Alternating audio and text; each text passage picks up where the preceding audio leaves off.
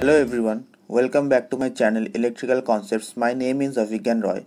So in this video lecture, I'll be talking about why do the motor speed and current vary when load is changed. Alright, so as you can see here, the steady state speed of constant field flux DC motor in RPM is this. In one of my video lectures, I have shown the derivation of this equation. Here n is the speed in RPM and this is the steady state speed, and this is the relationship among speed, armature voltage and load torque TL, and rest are the constants. Okay, KT is the torque constant, B is the viscous constant, RA is the armature resistance. So these things I have discussed in one of my video lectures. I will give the link in the description box, so kindly watch that video, then come back to this video. All right, so before going further, first let's understand this fact that why the motor speed and current vary when load is changed. Okay, and let's understand this from a layman perspective, then I will go in detail in mathematical analysis. All right, so just imagine you are running in the field having a backpack. So one of your friends comes to you and he suppose puts 1 kg of stone in that bag. Okay, so suppose initially you were running with that bag and that bag had nothing. Okay, so you were running with that empty bag, so you were running freely. But the moment that friend puts 1 kg of stone and asks you to run, in that case you need to put more effort compared to the previous case, right? And maybe your speed will be reduced, right? So you just compare yourself with the motor and you just compare that bag full of stone with the load, and the effort you are putting for running, that you can compare with the current drawn by the motor or the power drawn by the motor. All right, so that means actually what is happening, initially there was no stone inside the bag, that means it was no load case. So you were running freely, that means motor was running at no load speed. Now the friend puts 1 kg of stone, that means some load is applied on the motor, so obviously you need to put more effort, that means the motor will try to draw more current and obviously your speed will be reduced, right? If you compare with your previous case, this time you will run with lesser speed. Okay, and also the motor will rotate with lesser speed. So now you can actually easily compare what is actually happening.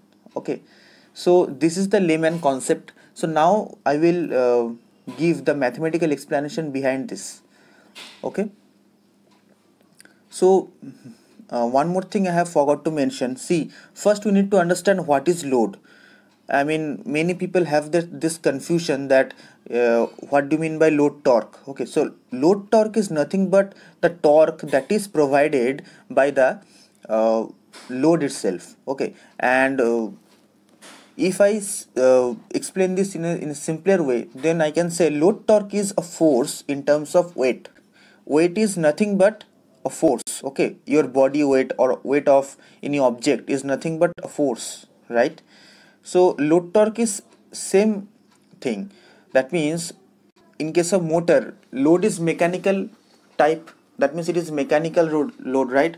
So what is mechanical load? It is nothing but putting some object or adding some object onto the system, and that is why the overall weight of the system gets increased. Okay, just for an example, you are driving a car. Okay, and you have one friend in this car, so there are two people inside that car, right? So suppose another friend gets into the car, that means the load of the car gets increased because now overall system weight is increased.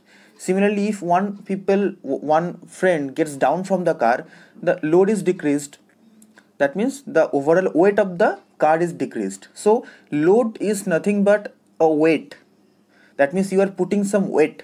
Okay, that weight might be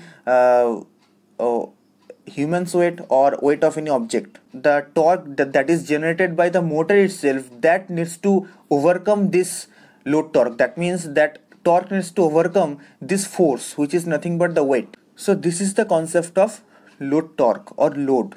Okay, And also one more thing, torque is also one kind of force. Okay, in rotational system you must have studied, torque is nothing but a force in rotational system.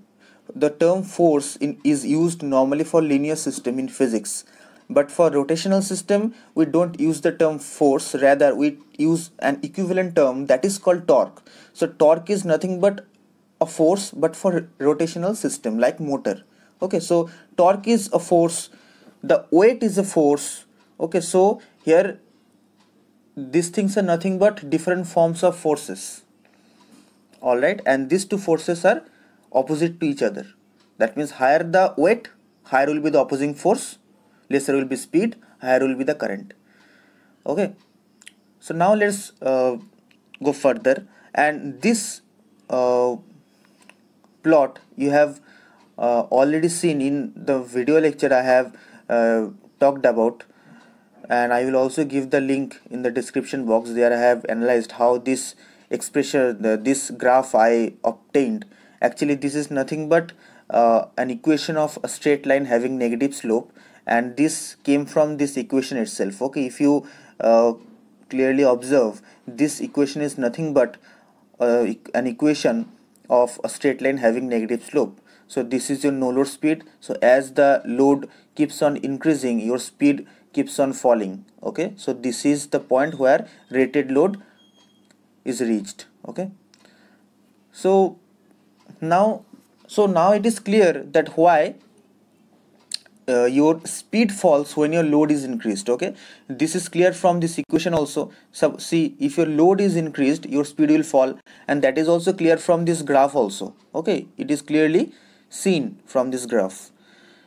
So here same thing I have expressed, that if your load torque is increased, your speed will fall. Now we also know the back EMF of the DC motor is directly proportional to the speed in RPM. And one more thing I want to mention here, this equation or these things, all these things are applicable for constant field flux DC motor. Okay, I have also mentioned here. Okay, so for motor like DC series motor where field flux is not constant, there some modifications are required. So here just consider a constant field flux DC motor like PMDC motor or DC shunt motor. Okay, so we can write back EMF is directly proportional to speed. So now if your speed is falling, what will happen? Your back EMF will also fall. If your back EMF falls, your armature current will increase. Why? Because you know this equation, armature current is nothing but the potential difference of VA and EB divided by RA. VA is the armature voltage, EB is the back EMF, and RA is the armature resistance. So if your EB is reduced, your armature current will increase. So what is the conclusion? The conclusion is, if your load torque is increased, your armature current will also increase. Okay, that means the motor will draw more and more current. So this is the mathematical explanation that why the motor current increases when your load is increased. Similarly, if your load torque is reduced, your speed will be increased. This from this equation it is clear, or from this graph also you can say, if load is reduced, speed will increase. If speed is increased, back EMF will increase. If your back EMF is increased, your armature current will decrease. That means motor will draw lesser current at lesser load, right? So now let's see this thing from mathematical point of view. So you will get this equation if you do some manipulation. See, you know this value of armature current. Okay, so here you just replace this N, that means speed, with back EMF. Okay, and then replace this back EMF with armature current, and you will get this expression. And as you can see, this expression shows an equation of a straight line having positive slope. See, it is just y is equal to mx plus c. This is the standard equation of a straight line. So here Ia is the armature current, TL is the load torque, and this term is completely a constant value. Okay, and one more thing, you may get confused. You may say that if your armature voltage is 0, then also you are getting some value of armature current, but it is not the concept. Here I have already mentioned VA is fixed. You cannot make VA to be 0.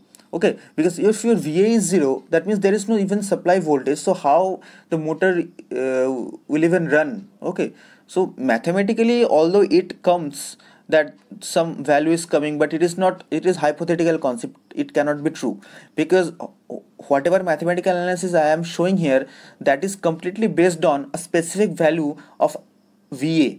Okay, so you cannot make VA to be 0, there must be some value of VA. Okay, so this term is constant. So if you increase your load torque, armature current will also increase. So this is equation of a straight line having positive slope, as you can see here. So this is your armature current, this is your speed, and as you can see, at no load, this is the no load current. That means if you put TL equals to 0, what will be the no load current? This term will be the no load current. That means this IA no load is nothing but this expression. Okay, similarly, if you keep on increasing your load torque, the current will also increase, and at this point, that means TL rated, you will get IA rated. That means at rated load torque, you will get rated current, armature current. Okay, so this is the overall view. Alright, so now I think you got a clear idea that why the motor speed and current vary when the load is changed. Alright, I hope you have enjoyed this video, and please like, share, comment, and also don't forget to subscribe to my channel. In next video lecture I will come up with some more interesting concepts like this. Thanks for watching. Goodbye.